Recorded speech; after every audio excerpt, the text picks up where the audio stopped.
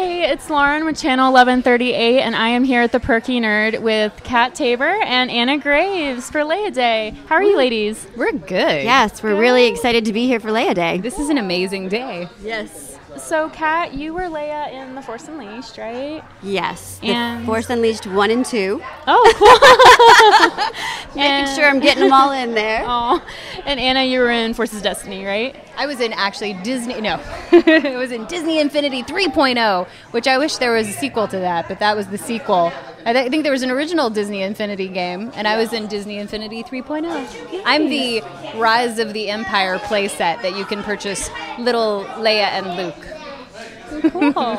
And you had both mentioned earlier that you were Star Wars fans growing up. How did having a female role model influence you? You know, everyone, like, Leia affected so many people's lives. It's amazing. I actually did a panel at Comic-Con one year, and it was about, like, how Leia had affected people's lives, and I expected it to all be women. And there were so many guys in the audience that had their own stories of, like, what they learned from her. But just as a female, and getting to see this character who, like, just, you know, gets up there, even though she's teeny tiny, puts her, you know, dukes up whenever she needs to. It's like, it's a really good role model. What about you? I grew up wanting to be Princess Leia, but Princess Leia from Empire Strikes Back, and running around and on Endor and meeting Ewoks and, you know, on the speeder, and the action was insane and exactly what I think I was looking for as a little girl. Oh, that's awesome. For me, Padme was more of my role model growing up. I like that answer. Yeah. I grew up more, that kind of gives away my age, but yeah, when the prequels were coming out, so she was more mine. Padme's actually still my favorite.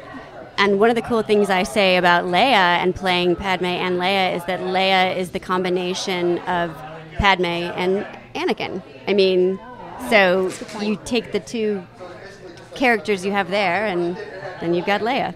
It's very true. I never thought about that before. So we heard recently Dave Filoni is going to be directing 2 of the new episodes Yes, I am in the very new series. excited. Yeah. Are you guys excited for him? And how do you So think that's going to excited. change the animation direction to more live action? That's really exciting. Well, because I worked with Dave on the Clone Wars, and I was the Duchess of Mandalore. So for this to be The Mandalorian, I got goosebumps all over my arms when I saw the first picture that everybody else saw as well. And I knew when I saw the photo online of Jon Favreau and Dave that they were working on something. I mean, that they were just together. I was like, oh, they're working on something. Yeah. And it's going to be amazing, whatever it is. So I'm very excited. Yeah, I was lucky enough to just see Dave recently, right before the announcement. So I Yeah. didn't Really? know, but I was up there. We were up there. A couple of us got to go up for a Clone Wars screening, and again, just see Dave talking about Star Wars and his love of it. I think all of us that have worked with him couldn't be happier, and also, like, there is no one who deserves it as much as Dave. So, and you know it's going to be in really good hands.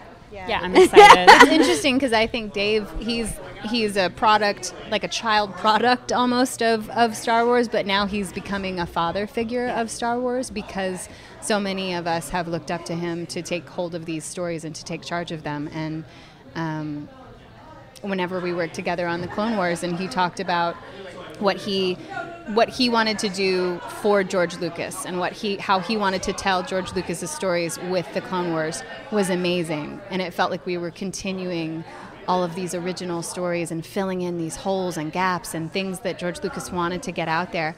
And then with Rebels, it felt like Dave really was at the helm and was the captain that we were all looking for that show. And it's going to be the same thing. It'll be exciting to see. Do you ladies have any upcoming projects that you're excited about that you want to promote?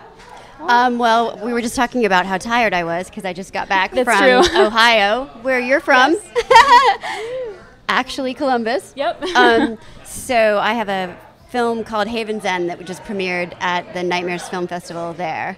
So that'll be coming out sometime probably at the beginning of the year. That's exciting. That was definitely exciting, yes. Are you doing any local screenings here at all for that? I think there will be. I'm not sure. That was actually our world premiere Okay, nice. That the festival there is really good. Yeah? So yeah, To go back home sometime and check that out. Yeah, it's a good one. So we'll see. But I'm excited about Let me know that. if there's an LA screening. I will be there. Oh, I will. Okay, good. Yeah. I like a good scary movie.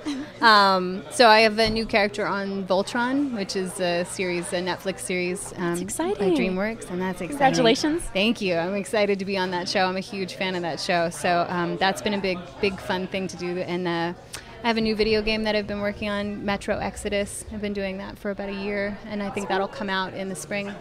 And other than that, just doing work on different projects that haven't been announced yet, but also do a passion project with my friends for HSB Audio. It's the High Street Broadcast, and we do radio plays and serials, and we're working on a new musical project together, which should be out soon. It's really exciting. Yeah. And I was actually it got reminded because of her daughter. I forgot that Minecraft is actually coming to Netflix. Yes. So the story My daughter's mode a big version, Minecraft fan, and now my son is too. So now more people will actually get to see that, and I was excited about that, especially because when her daughter's a fan of my work, it's even better. That's amazing. Jessie. So cool. Well, thank you, ladies, for being with us here today. Thank you for your time. Where can we follow you on social media? At GravyPic, PIC on Instagram, and at GravyVoice on Twitter. And I am at Kat Tabor on Instagram and Twitter. Cool. Thank you so much. Keeping it in sync there.